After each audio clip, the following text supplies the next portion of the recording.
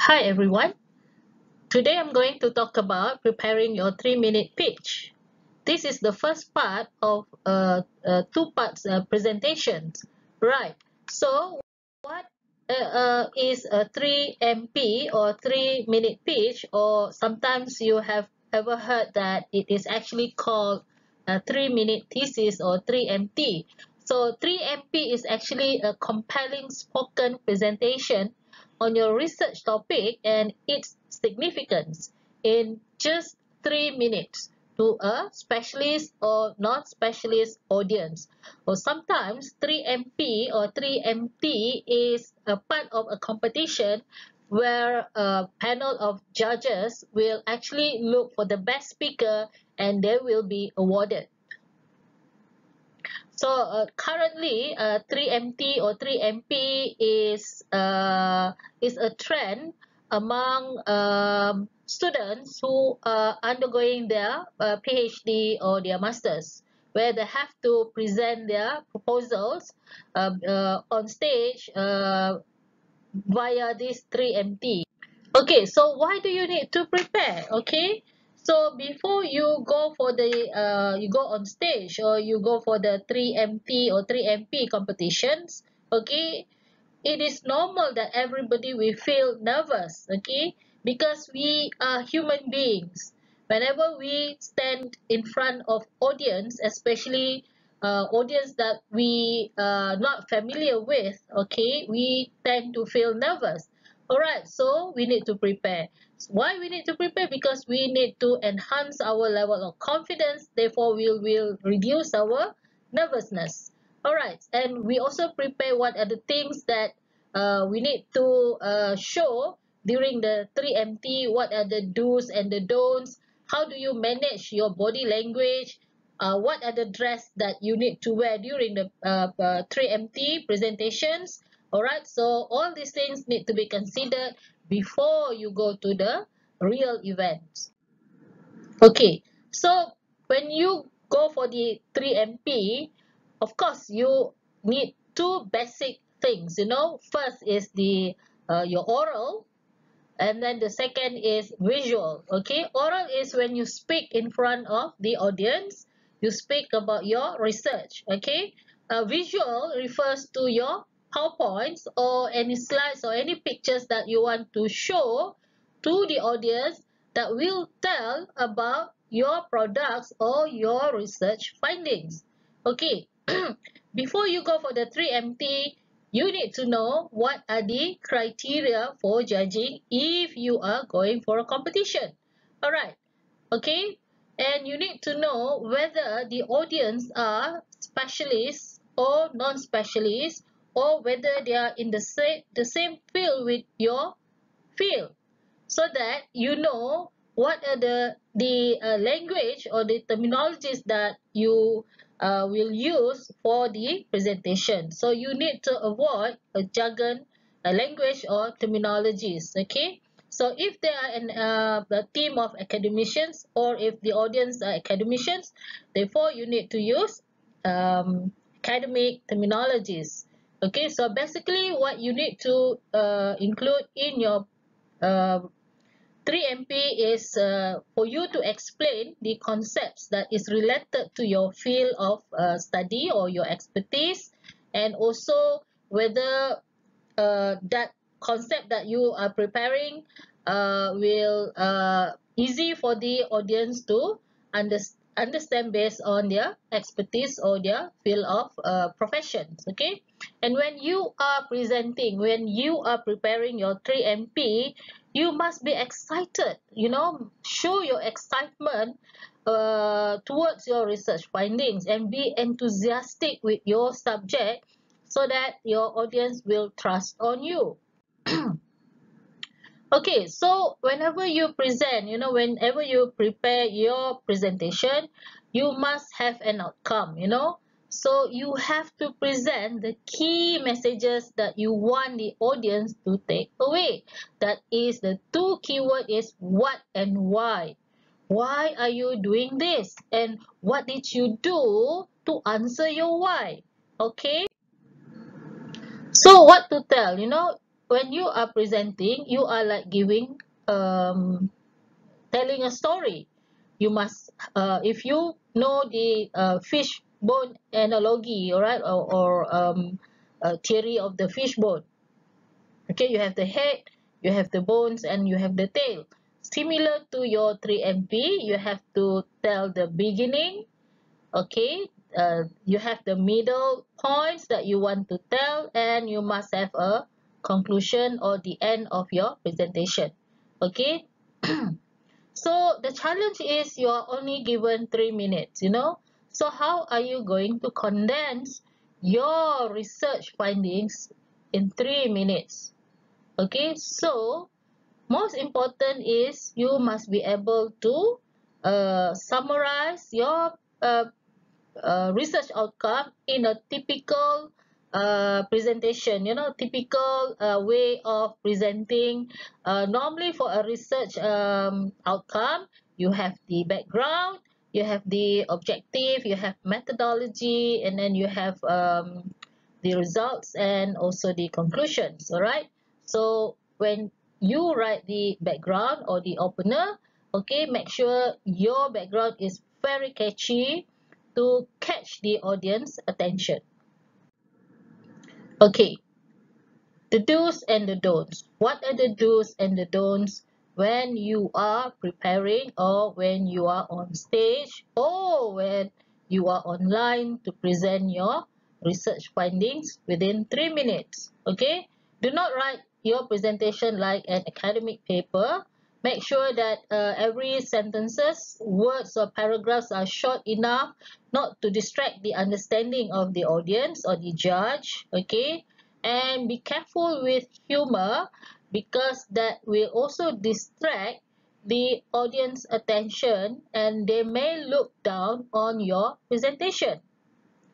Okay, so you have to create a simple, okay, but very catchy slide or poster. Normally for 3MP, okay, especially for online presentation, what you need to do is you prepare a one-page PowerPoint, or a single static PowerPoint slide or poster, okay, and make sure the images are high quality.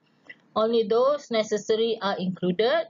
Use of graphs and visual will support your messages.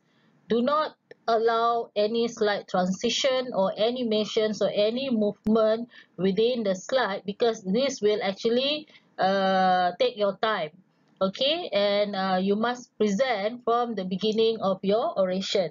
And also do not add any sounds and video files, because most of the time it doesn't work in during the presentation, and it will again take your time. Okay, practice, practice, practice. Why do you need to keep on practicing? Okay, yes, of course you need to reduce your nervousness. When you had enough practice, you will actually have better confidence and clarity in your presentation. Okay, so you have to memorize your pitch. Okay, using notes or referring to notes while presenting is very unprofessional. Okay, so take your time to practice. All right, you only have 3 minutes, so focus on the elements that you want to include in the 3 minutes. Okay, but in this video I will not focus on what are the important elements in the 3 minutes, but I will share with you with probably another sessions, okay, to show you or to describe to you what are the points or the elements that you need to have in your PowerPoint slides or poster. Okay, but best is to have a shorter version, so that you don't exceed the time given to you, but you are concise enough to deliver your messages to the audience. Okay, so keep revising. Okay, read aloud to yourself, okay, or to any audience, your friends and families. Okay, When you read aloud, you will tend to check for grammar. You will tend to notice whether you have grammatical error in your presentation. Okay, and then you can also check your writing style and get feedback from your friends and families and ask them whether your research is clear enough to highlight what your research is and why. Okay. Again, when you are revising, you need to record yourself, listen to the record. What is your typical character? Identify your typical character while presenting. Identify your weakness and improve. And then later on, you can improve the weakness and exploit or enhance your strength. And then next, when you are speaking in front of the audience, all right, or maybe you are using a microphone, okay, make sure that you speak clearly and use a variety in your voice. You must know when to speak fast, when to speak slow, when you need to increase your volume of your voice, okay, whether you sometimes you need to be loud enough, sometimes you need to be soft enough to emphasize the keywords in your messages. All right, do not rush. Okay, find your rhythm. Okay, be cool, calm, and very important for you to pause at the main keywords to give the audience time to think about what you are saying. And then body language. Okay, what is body language? The attitude of your body, which is very important as it shows a lot on how comfortable you feel while delivering your pitch. Your audience should feel that you are relaxed and confident. Remember that the audience trusts a confident speaker. So what you need to do is to stand straight on both feet and use your hands when necessary, and don't forget to smile. Hold your head up and make eye contact to focus on your audience, and never turn your back to the audience. Use your space. It is okay to move around energetically if that is your personality. However, it is also appropriate for a presentations to be delivered from a single spot on stage. Alright, and then learn from a role model. Keep on searching from various resources to look for the best models, so stars that you want to imitate or follow their strength in presenting. When they are presenting, okay, you analyze how they engage with their audience and you adapt and adopt their uh, how they engage with their audience. Okay, so I have attached for you here um, reference where you can actually look at this link and learn from this lady who presented 3MT, and she actually won the best 3MT in, if I'm not mistaken, in 2019.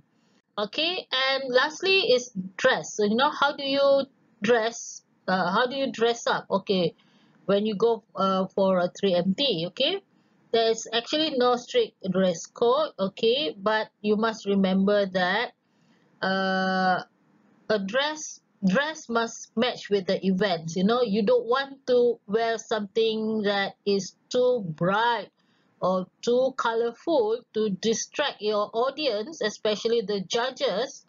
You know, you don't want to distract the judges when you wear something that is very distracting. They will tend to focus on your dress rather than listening to your presentations or the points, the key messages that you want to deliver. So what dress to wear? So imagine that you want to go for a job interview, right? So your dress will actually build your credibility and will also um, increase the confidence of the audience to your presentations, right? So that's all for now. Till then, okay, the next video will be on the important elements in the slides. Okay, so thank you very much for listening.